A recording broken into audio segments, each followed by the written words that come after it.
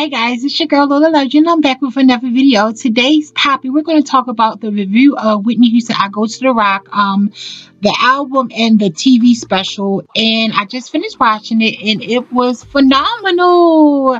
I really enjoyed it. It was kind of short. It was only an hour. But I enjoyed it, even though they showed footage and photos I already saw of Whitney Houston. It still was a good watch, especially for the to an average Whitney Houston fan that really don't dig deep in for old rare stuff. So this is going to be rare to them. But anyway, the special was very good. First of all, let's talk about the album. The album is kind of like a compilation of Whitney Houston gospel projects that she worked throughout the years, like with The Preacher's Wife, performances, gospel performances, and a few old songs. I don't know if those songs was from a demo or just songs she just was recording before her recording contract. You could tell these songs was like in 1981, 82. But out of all the songs on the album, my favorite one is He Can Use Me. I don't know if that was recorded in 81 or 82. But it's very old school. All of her songs back then got an old school gospel feel to them, like that. Y'all remember the theme music to Amen? It kind of remind you of that organ music that y'all know, that old school organ church music. I had nothing wrong with it, but it's not my favorite genre. I love gospel music, but I like when people like Yolanda Adams and CeCe Winans, they still got a good sound. They speaking about the Lord and singing to the Lord, but it's more of a better sound than the old school gospel song, because it's just like all that organ music, and I don't like that. But in a lot of Whitney Houston old gospel songs, you can really hear her mom's influences on her voice. You can hear that Sissy Houston ring, and it's so funny. Like, I could just really imagine Sissy Houston, Whitney Houston being encouraged, inspired by her mom, because you can hear it, like I said, through the certain ways she sang the song and keys she used and the notes she hit. My favorite song on the album is He Can Use Me. It's beautiful. I never really hear Whitney do runs, and she give you a more of a gospel performance live than on a recorded album. And on this recorded song, you can hear the range and the runs and ad-libs, and I love it. So He Can Use Me is my favorite song on the album.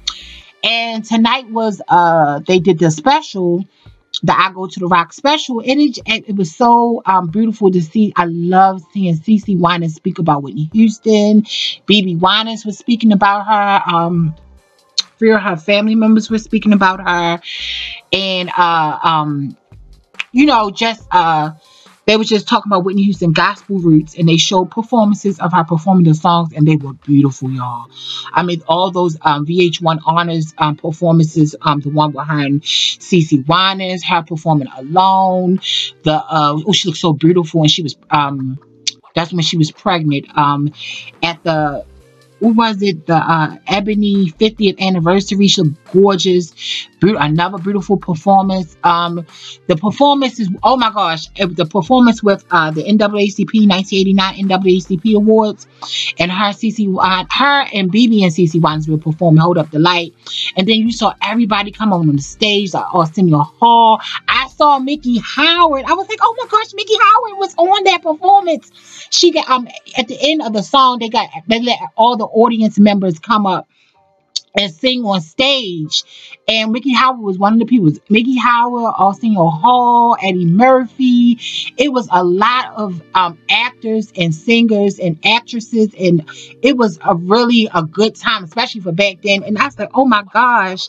And Whitney, that gown was beautiful. She had this fringed short white dress, and it was just beautiful. It was gorgeous. So that was that I really enjoyed seeing that. I really enjoyed seeing her mother and her brother. They were performing on the AMAs. I think that was the 88 AMAs. Don't quote me. That was 88, I think. And they performed this gospel song together. It was beautiful. It really was. And I really enjoyed it. It was really uplifting, encouraging, and inspiring. This special, I really wish they took that time and really went to our church and got old church footage. The footage I seen, that was from Sissy Houston documentary, Sweet Inspiration.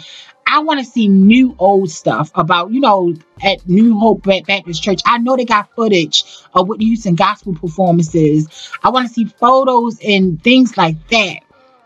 So I think that would have made the documentary, this special would have been much better. It's still excellent, but I wish they really got really rare performances and rare pictures of her performing gospel songs when she was in the choir. So, but still, like I said, it was a great special. And during the special, they had a 1-800 number that you could order it if you want the album and the DVD. And I think it was $29.99. It wasn't bad. So you get the whole album, the whole DVD, and the DVD probably had this special on it. But it got all her performances of her gospel. It's like a compilation album, in my opinion. So I'm going to get it. It seems really good. Like I said, it was really uplifting, encouraging, inspiring. It was good to see Whitney in such a great positive light. And just to show that she is a gift from God. Through all her struggles, she still was a gift from God. But anyway, it's your girl Lola Loves You. I'll be back with another video. I hope y'all enjoyed it. If y'all watched it, or if y'all don't watch it, somebody going to upload it on YouTube. So y'all don't have to worry about that. I was going to do a watch party, y'all, but it's no sense on Instagram doing a watch party because they showing all these performances. And Instagram, you don't have rights to the music. They was going to shut the live down. So I didn't feel like keep going through all that. But I hope somebody will upload it. I know one of my honey bunnies recorded it. So I hope they upload it on their channel. And I'll be back with another video. I love my honey bunnies. Bye.